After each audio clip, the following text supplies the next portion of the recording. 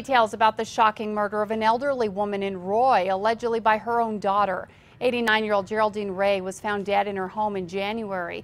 The autopsy report released to us today reveals that Ray was suffocated. Investigators say the cotton balls found stuffed up her nose and tape over her mouth blocked her airway, but there was also evidence someone held her face down on the bed until she died. Police say that person is Ray's daughter, 68-year-old Donna Ray, whom she lived with. She is charged with first-degree murder and was arrested last month. She has bonded out of jail.